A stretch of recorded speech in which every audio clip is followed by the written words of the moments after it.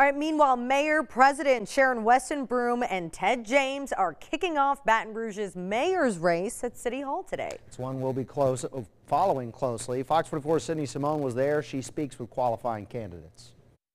Lots of energy filled City Hall in Baton Rouge Wednesday morning as two Democrats many are familiar with officially entered the race for mayor president. Today, your native son officially qualified to become your mayor president.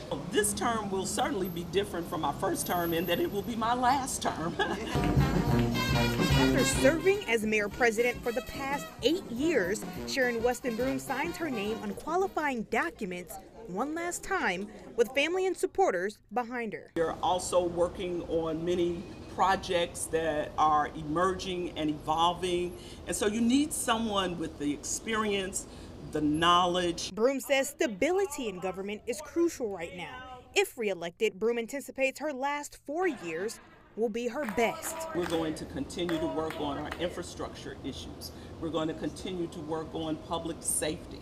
We're going to continue to work on affordable housing for our community. Broome's challenger, Democratic candidate Ted James, is officially in the race, submitting documents alongside his daughter, family, friends, and supporters.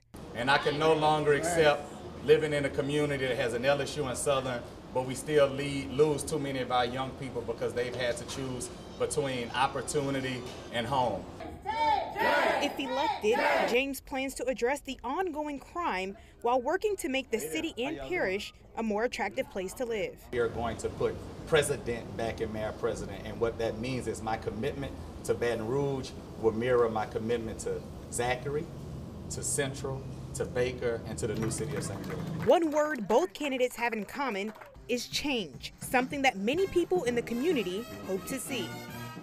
The last day to qualify is Friday. Reporting here in downtown Baton Rouge, Sydney Simone, Fox 44 News. It's definitely going to be a race to watch. It really is.